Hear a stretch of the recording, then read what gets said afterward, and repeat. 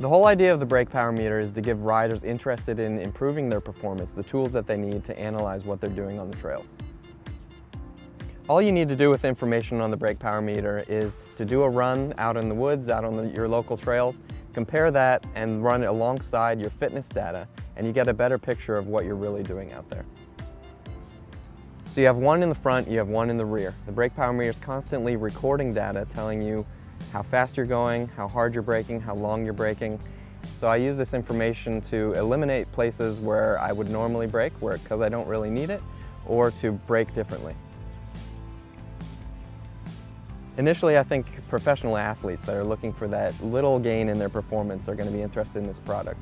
But eventually, I think anyone looking to improve their riding is going to want this. If you're a professional rider and you're only looking at your fitness metrics, you're not getting the whole picture. If you're really interested in improving your performance, you're going to need your skill information. The brake power meter helps you do that.